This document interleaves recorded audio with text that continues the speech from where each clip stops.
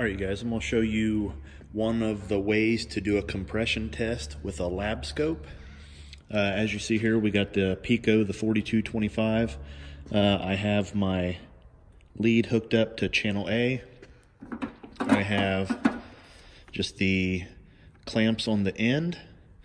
And what you will do is you will come over here to the car.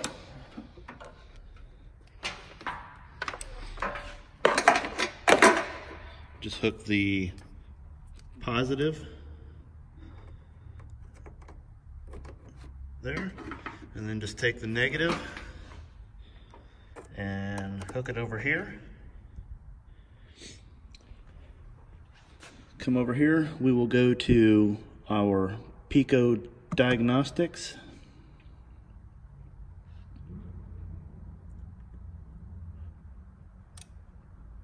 All right, and you can see you got battery test, compression test, cylinder balance, noise and vibration, and then prop shaft balancing. We're going to go to compression test. As you see down here, it's defaulted to 4, but this is a 4.2, so we got the V6. Just type or hit the 6, then come over here to start. It says, please ensure that the throttle is held fully open for the duration of this test. So pretty much you're gonna kind of put it in clear flood mode when you do this. So just come over here, hit OK, and it will monitor the battery voltage and let you know when you're ready. Crank engine. We'll come into the car. And like I said, we'll hold the pedal to the floor, and hopefully you can see.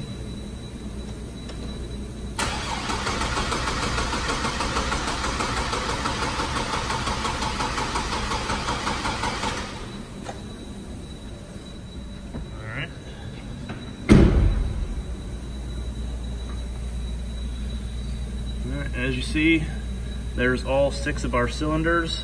All of them are very good. The last cylinder is around 92%. One thing that's important too is to make sure that your battery is charged, or you have it hooked on a battery charger. I did not on this one. I just kind of want to show you guys just the way of doing this test. And that's about it.